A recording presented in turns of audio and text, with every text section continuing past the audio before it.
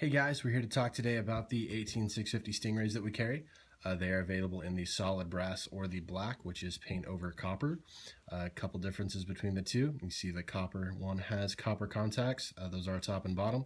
The brass one is going to have silver plated brass. They both have the magnetic switch and locking rings. All right, go ahead and take one apart and show you everything about it. If we go ahead and take the top cap off, you're going to see the body comes apart into 3 different pieces. So you can put any size battery you want in there. This right here, so if you're using an 18650 with a kick, these two sections come apart.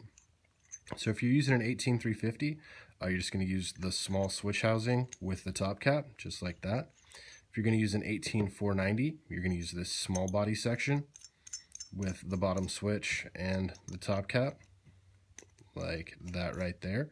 If you're going to use an 18650, you go ahead and take that guy out.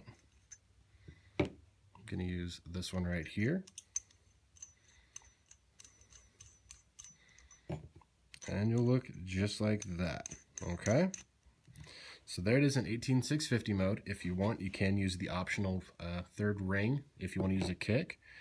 If we can show you the switch right here, it is pretty short throw. It is a magnetic switch, so it's going to be nice and smooth, not too crunchy. You're not going to hang up on the spring, and you have a locking ring right there.